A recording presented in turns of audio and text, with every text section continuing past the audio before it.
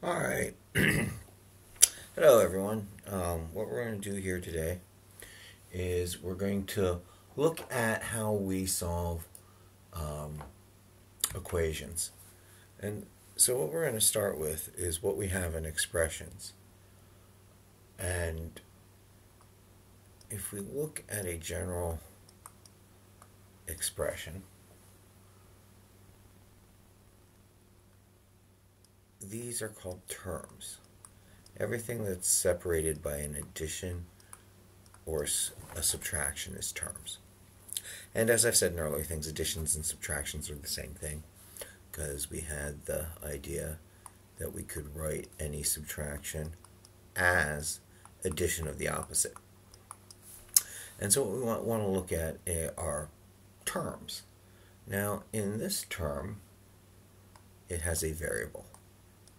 So it's a variable term. And this term here is a constant term. Nothing varies, so it's held constant. And the variable terms can have numerical quantities too. So if we look at 5x minus 4, this is the variable term, this is the constant term, and in front of the variable is a coefficient. It's some number that multiplies the variable. Now, up here, there was a hidden coefficient of 1, because anything multiplied by 1 is itself. Lazy mathematicians don't like writing the extra information. And what we end up doing mathematically is we tend to find like terms. And these are terms that have the same form. So 3x and 2x have the same form. They have the variable that's to the first power and some coefficient that multiplies it. Negative 6y, 2y, and y all have the same variable and the variables to the same power. Negative 3 and 4 are the same terms as in constants. What is unlike are things like 5xx squared. The variable's the same, but the power is different. And that makes these terms different. Another thing to watch for is if you have two variables, a lot of times we'll use a and b to describe something. We can write the variables in different orders. Right here, the a is first and the b squared is second. Here, the b squared and the a is second. Now, a little while back, we saw if we multiply any two things together, we can switch it. And so these are like terms. They're mathematically the same. These just happen to be written in a different order. Let me scroll down a bit here, get some more blackboard space. And so like terms kind of drives what we're looking for.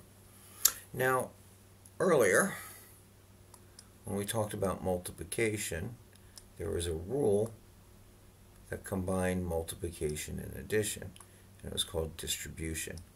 And I showed it in terms of numbers, and it has a geometric idea.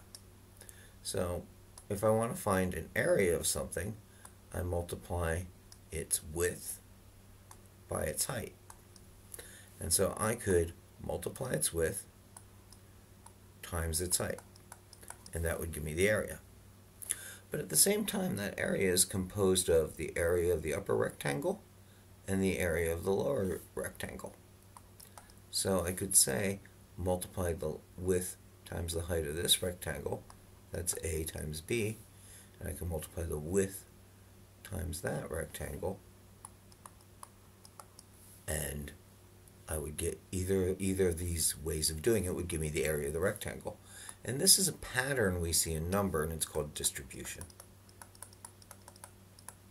And with distribution, we can think about, let me just draw it out here,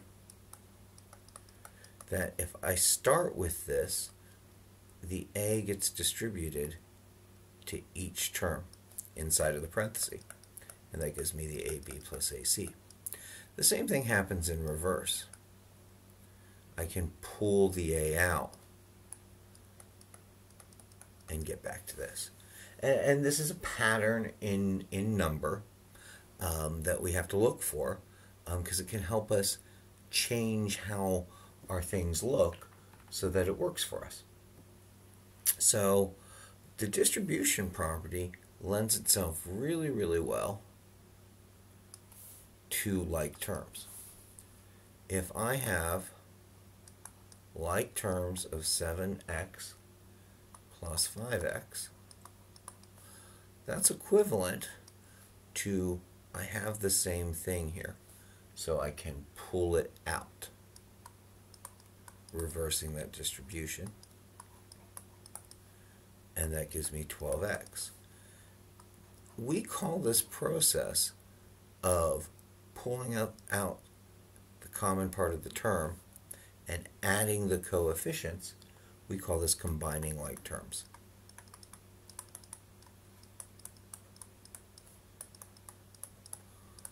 We can think of it as how many x's do I have? Well, I have 7 times x, 7x, and 5 times x, 5x.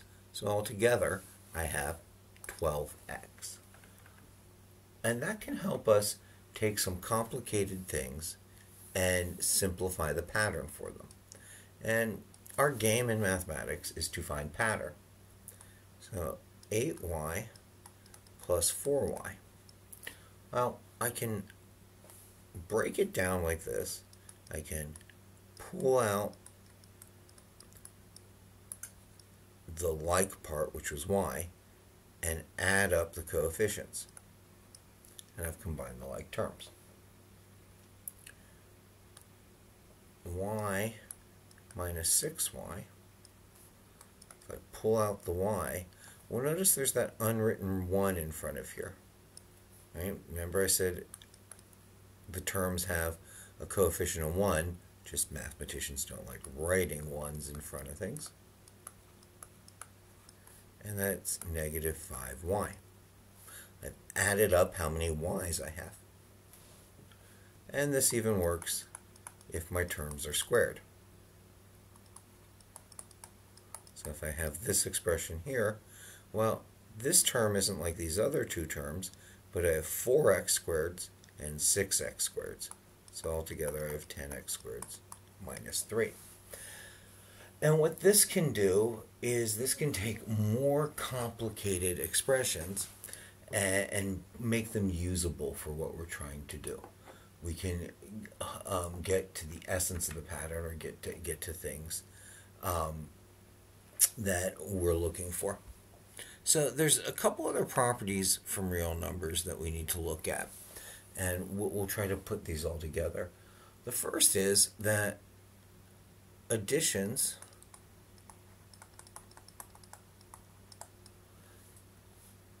and multiplications commute.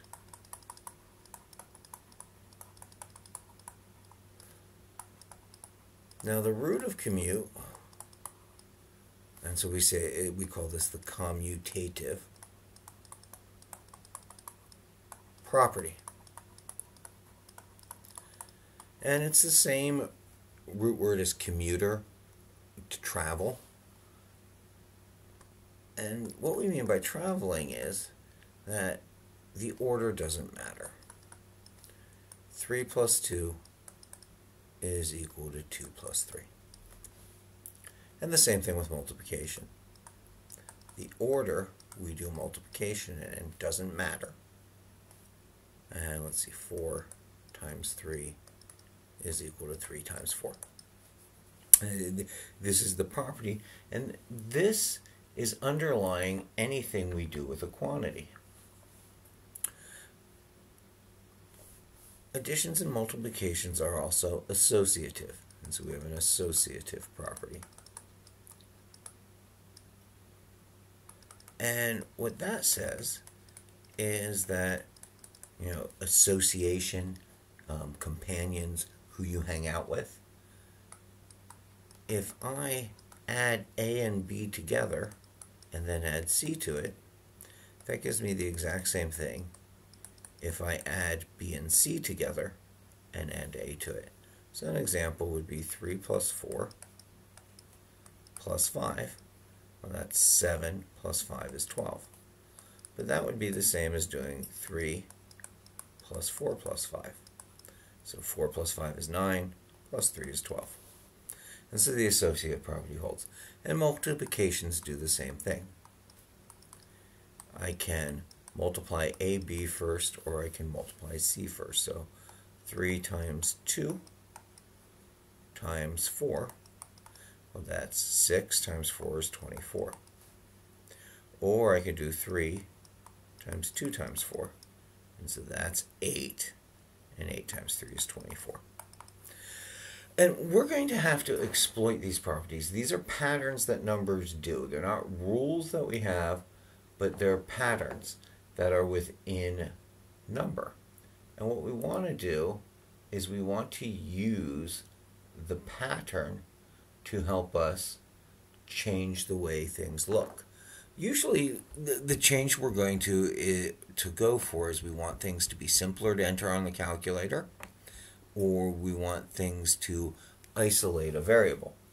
So for example, if I have 6y plus 5 plus 4y plus 3, well, that would be a lot of things to enter in the calculator, but I have like terms. And what I can do is I can bring the terms together. So I have 6y plus 4y, that's a total of 10y. And then I have 5 and 8, that's plus 8. And so we collect everything that's like, and this would be easier to enter in the calculator. If all of a sudden I know that y is 2, I have a lot more steps to calculate here. Here I've reduced the steps to calculate. It also helps us get patterns that look similar.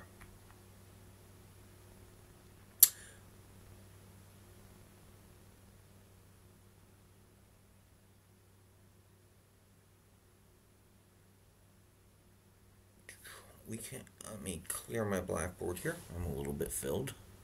So we'll come back up here and we'll erase this. Sorry for the noise of the pens and stuff on here. This is about as silent as I can get it. Alright.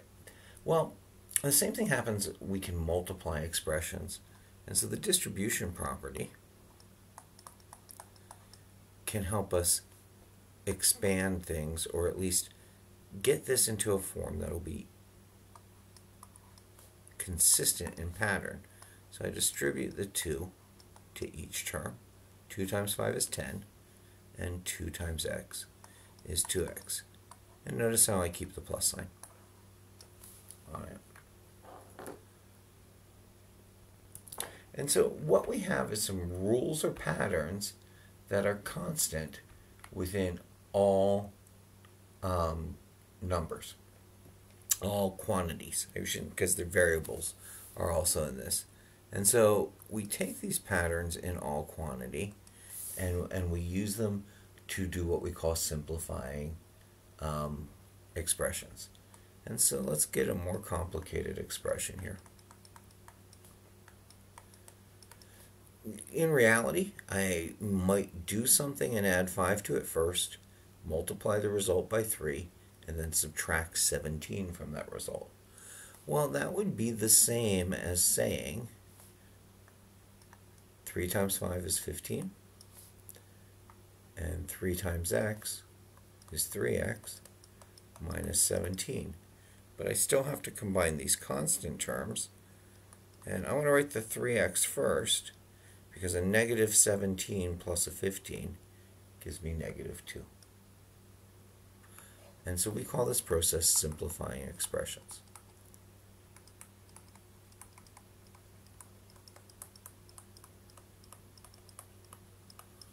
Where we make our expressions into a more simple form.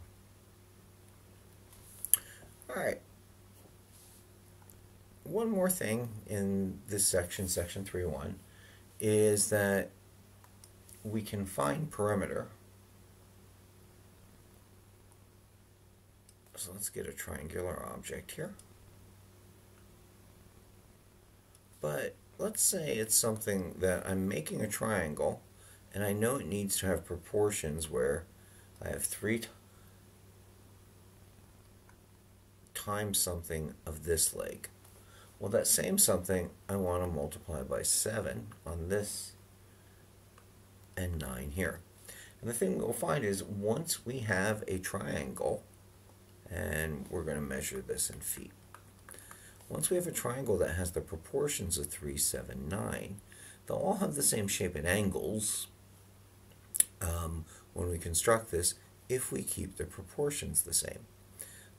Something similar carpenters do a lot when they are scaling models up and down. Happens also within engineering. When you make a small model and you want to scale it up, you keep the ratios. So you start with your small version of this, and when you go to make it big, you make Z bigger. But the perimeter, if we remember from before, says that we have to add all of the edges of a polygon. And so to find the perimeter, or how much stuff we need to enclose something, we add up the edges. So it doesn't matter that I have a variable here. The same principle happens. I add everything up. And in this case, because I'm using the same multiples, they're like terms. And so I have 10 or I have 19 times whatever that, and this will sometimes be called a scaling factor, because it scales how big the thing is. And of course my answer will be in feet once I put that through.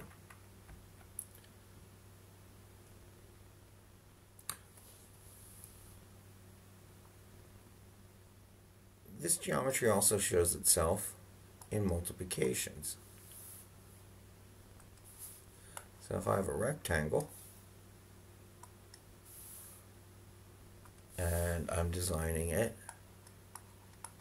and this is 2x minus 5, whatever I measured in, so in this case meters, and 3 meters, then in the area is the length times the width, or the width times the height, depending on what you call these. And so that would be 3 meters times 2x minus 5. So now I'll distribute, and I get 6x minus 15 meters will be my area. There's a common problem I use to actually show this, is if I have a rectangle and I want to make a box out of it, I can cut out the corners.